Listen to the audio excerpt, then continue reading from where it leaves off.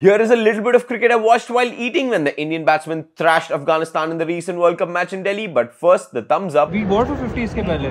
पक्का ना 100 रुपए का ले रहे हो अब? पक्का. That wasn't cool, but what was cool was how hitman Rohit Sharma got India off to an insane start and the number 45 scored his 45th century.